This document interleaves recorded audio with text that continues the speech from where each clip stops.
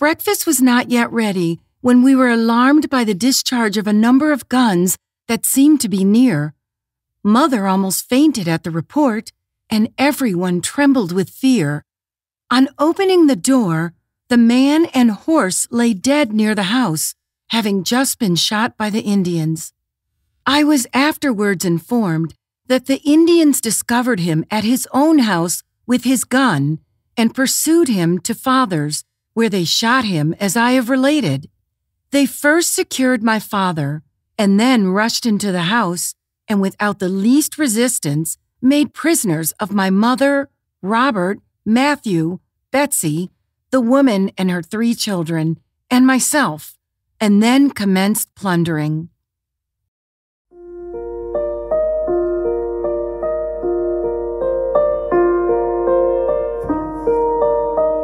The party that took us consisted of 6 Indians and 4 Frenchmen, who immediately commenced plundering, as I just observed, and took what they considered most valuable, consisting principally of bread, meal, and meat.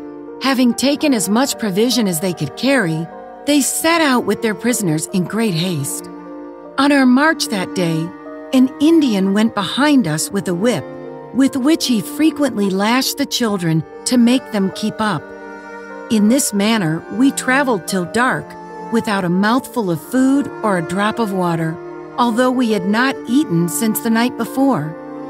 Whenever the little children cried for water, the Indians would make them drink urine or go thirsty. At night, they encamped in the woods without fire and without shelter, where we were watched with the greatest vigilance.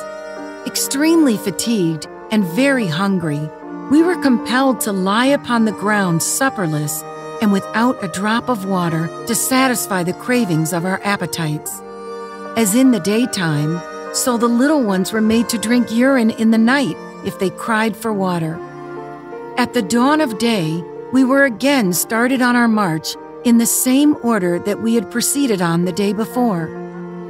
About sunrise, we were halted, and the Indians gave us a full breakfast of provision that they had brought from my father's house. Each of us, being very hungry, partook of this bounty of the Indians.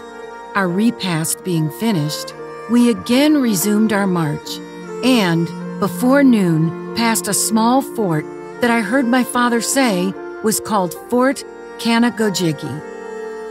Towards evening, we arrived at the border of a dark and dismal swamp, which was covered with small hemlocks or some other evergreen, and other bushes, into which we were conducted, and having gone a short distance, we stopped to encamp for the night. As soon as I had finished my supper, an Indian took off my shoes and stockings and put a pair of moccasins on my feet, which my mother observed, and believing that they would spare my life, even if they should destroy the other captives, addressed me as near as I can remember in the following words. My dear little Mary, I fear that the time has arrived when we must be parted forever. Your life, my child, I think will be spared, but we shall probably be tomahawked here in this lonesome place by the Indians. Oh, how can I part with you, my darling? Oh, how can I think of your being continued in captivity without a hope of your being rescued? Oh, that death had snatched you from my embraces in your infancy.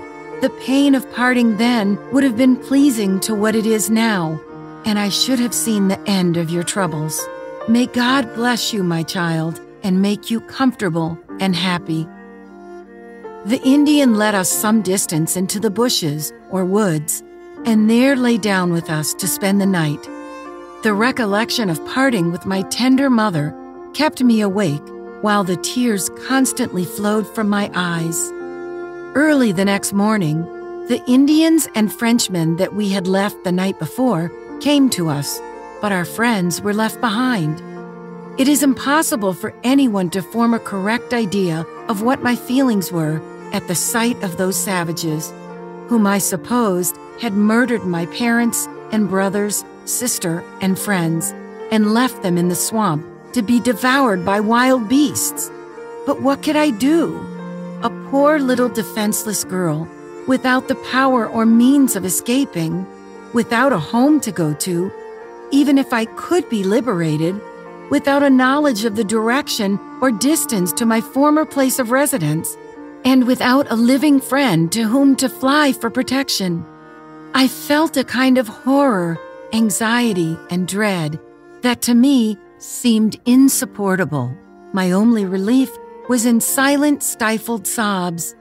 My suspicions as to the fate of my parents proved too true, for soon after I left them, they were killed and scalped, together with Robert, Matthew, Betsy, and the woman and her 2 children, and mangled in the most shocking manner.